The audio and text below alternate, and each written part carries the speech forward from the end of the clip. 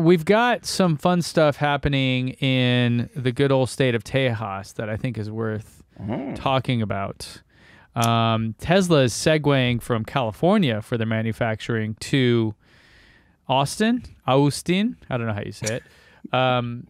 For a few different things. So yesterday was a Tesla earnings call, so we've got a lot to cover there. But probably one of the kind of cooler things out of that discussion was that their next factory is going to be in Austin, Texas.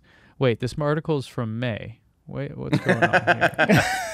Oh, actually, Electrek broke the story in May. Huh. Okay, odd. Okay, well, anyways. I wonder if the earlier version of this, the headline said Tesla could build its next factory, and then they just changed the headline. I remember this. I remember this. We even talked about this on the show. Yeah. Yeah, and I was like, what? No way. How do they know that? And they show a picture of the Nevada gigafactory that has never been finished. Right, and will be like 50 years from now. Yeah. Hey. So yeah, officially Tesla will be building their next gigafactory or Terafactory in near Austin, just north of Austin. I think The Verge has some. Yeah, here you go. Verge has some actually photos of it that we can check out, which is pretty cool. So they're going to be doing the Cybertruck and Model 3 and Model Y for East Coast. So if you're, or eastern half of the United States. So if you're in the eastern half of the United States, Tim, I don't know where you live, which of those you fall Smack on. in the middle. You're right in the middle, yeah. So cornfield. So anyways, cornfield, yeah. So so Cybertruck will be made there, and 3 and Y, S and X will continue to be made worldwide in California. Model 3 and Model Y will be for the western half of the United States will be made in California still. And this is along the Colorado River. These are apparently some photos there of a 2,100 acre lot. There's some how is nice, there that much? cool I don't get how homes. there's that much space right close. I guess we've all been out by the airport. I guess by Austin, it is actually fairly empty out by the airport, which is kind of weird because it seems like it's pretty close to downtown. Yet downtown in Austin is so dense. Yeah. Huh. Yeah. I'm just shocked that there's this much land that relatively close to Austin, you know? Texas is big, Well, man. it's Texas. So That's true. If there's one thing we have, it's land. Yeah. This is not actually a big plot of land in Texas. Right. But so some details about the factory. They hope to hire up to 5,000 workers with an average salary just north of $47,000, which I don't know, like how would you rate that in Austin, Joe? I think Austin's a pretty expensive place. Austin is expensive. Yeah, I mean, but the suburbs around it are probably more reasonable. Well, Yeah. and So I guess compared to other big cities, Austin's actually still reasonably affordable. Like if you compare, to even probably not quite like LA, but if you compare it to like San Francisco and New York and stuff, it's still like half price basically, but rising quickly. Yeah. Yep. I think that the deal I would suspect is that you can still find places that are reasonably priced in Austin to live and all that. Whereas, the more populated places in New York or California are just, they've been overpopulated for 50 years. So that they just don't exist. So anyways, okay. So 47 grand or más o menos, entry level position starting at 35 grand.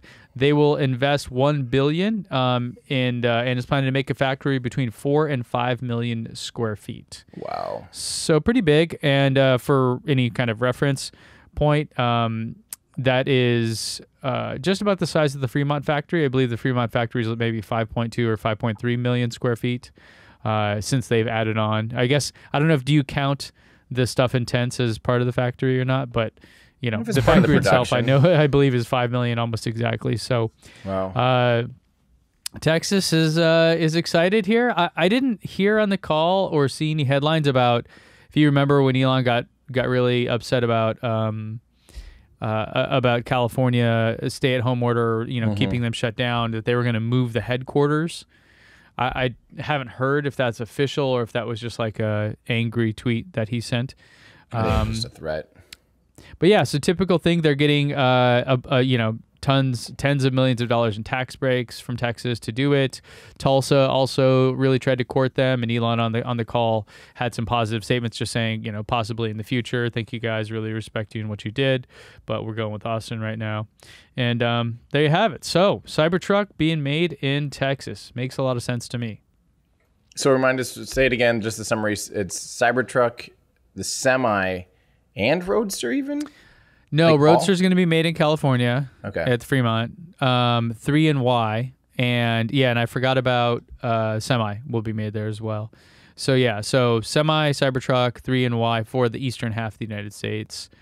Western half of the United States, 3 and Y are here or in California. And then China, of course, is making the cars for China. And then there's the Gigafactory in Berlin, which we have other news about too. But before we move on.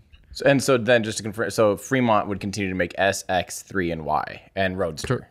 Correct. Okay. Yeah, but not Semi, not Cybertruck. Cool. Yep. Yeah. What I wonder is, do they still have the whole dealership thing here that made me have to jump through 1,000 hoops in order to buy a Tesla? Yeah. Because obviously Elon's been talking to Greg Abbott. Like, wouldn't he be like, hey, I would love to build cars in your state, but can I sell those cars in your state? No, I'm seriously curious if that's changed or not, because that was like a real contentious thing for a while there. Any updates? Yep. Texas was very anti-Tesla for a long time. Well, I actually asked Sean O'Kane from The Verge, who had that article, who now lives in Austin. I saw that the pictures were by Sean O'Kane. I'm like, they must live in Austin. Yeah, he moved there maybe 6 months ago or so. Okay, cool. Anyway, so so as far as I know, I haven't seen anything about that law changing, but the one where they were going to ban Tesla from servicing their cars in Texas has been dismissed. Okay. So apparently you're allowed to service your cars there, but I do not know. I asked him, a serious question. That was my first thought. Like, are they going to now allow this? That has to be, I would assume, part of the deal. Like, I can't imagine Elon and team being like, oh, yeah, let's do that. Oh, we'll worry about that later. Like, no. Yeah. No. Or I wonder if it'll be like the whole Southwest Airlines thing, like, oh, if you want to buy one in Texas, it has to be one that's made here. Mm-hmm. You know how you had to stop in Dallas on your way across the country with Southwest?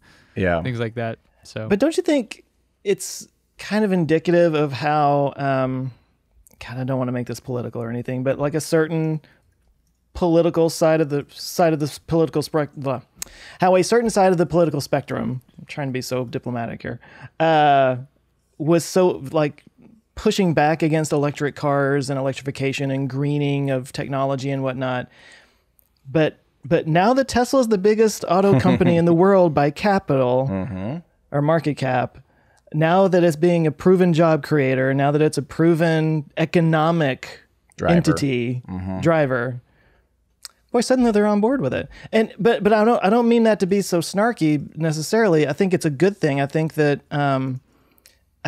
this is kind of the sign of the times, that environmental type stuff is being seen more as a possible job creator and economy booster, and that might just spiral upwards, I guess.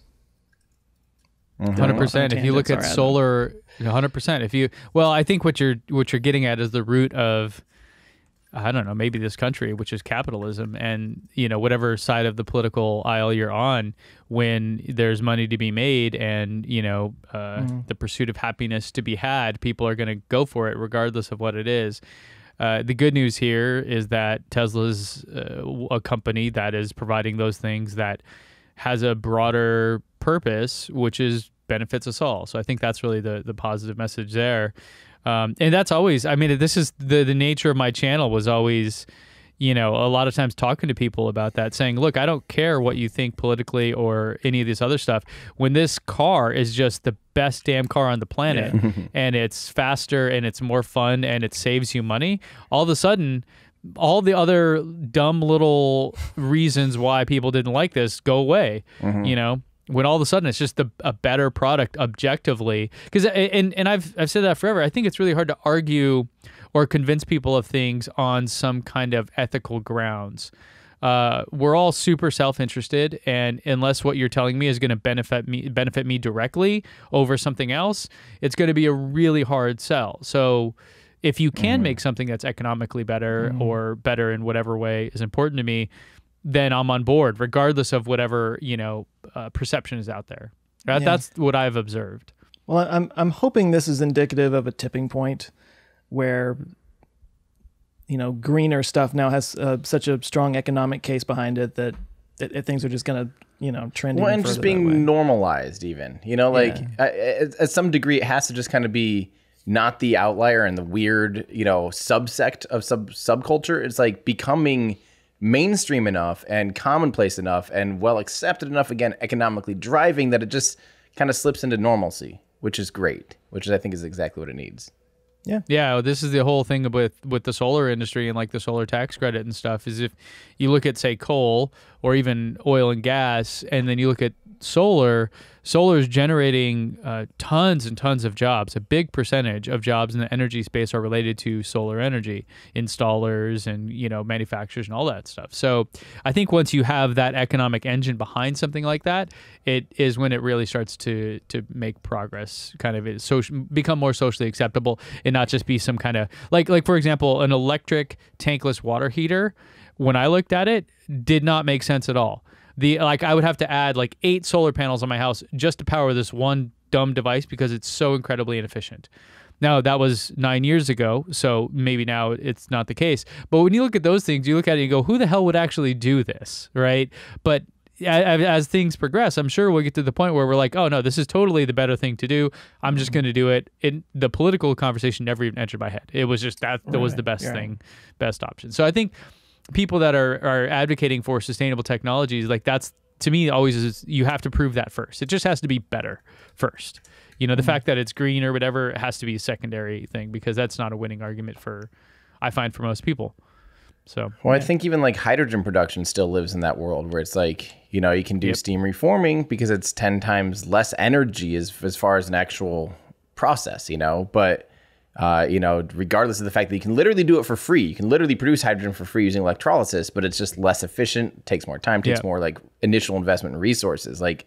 It still doesn't quite equate on that scale, even though it can literally be free once the infrastructure is set up. But green hydrogen is still incredibly expensive. It's 5 to 7x the cost of the incredibly polluting hydrogen, the current form of it, and so that's why the whole hydrogen fuel cell vehicle thing is just a non-starter, honestly, for me. It's just such a dumb idea, honestly. Until you can prove, at least especially as far as CO2 offset, Yeah, well, and then the electrolysis side of it, you still have the challenge, depending on where you are, of getting water, because water is and isn't a renewable resource, right?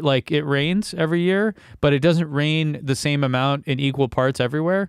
So it's, in some areas, water is a really tense struggle thing to get a hold of. Actually out here where I live in the Southwest, in Texas, I'm sure it's probably similar. But it's a different thing. But then in Maine, they don't give a crap about water because they have it everywhere, right? So it's a weird thing. So if you want to make green hydrogen, you need to have gobs and gobs of water. And until very recently, I don't think there was anyone that had ever done it from ocean water, except for some lab in Stanford or something. So even then, but then the problem with it, if you want to use ocean water, is you have to be on a coast. So if you have, say, a long haul trucking, middle of the country, there's not an ocean nearby to get, unlimited amounts of water from. So there's so many problems with hydrogen. I don't know. Maybe in 50 years it'll be a thing, but. Hey guys, thanks so much for watching this clip from our show. If that's just not enough for you and you want to watch the full episode, you can go to olfpod.com/YT. And if you want more from us, you can consider becoming a Patreon member. You'll get early access to episodes. You can join our awesome community. You can actually watch us record live and get your name in the credits by going to olfpod.com/Patreon. So thanks everyone for watching. Check back every Friday for new clips here and new episodes on the main channel. Thanks, everybody.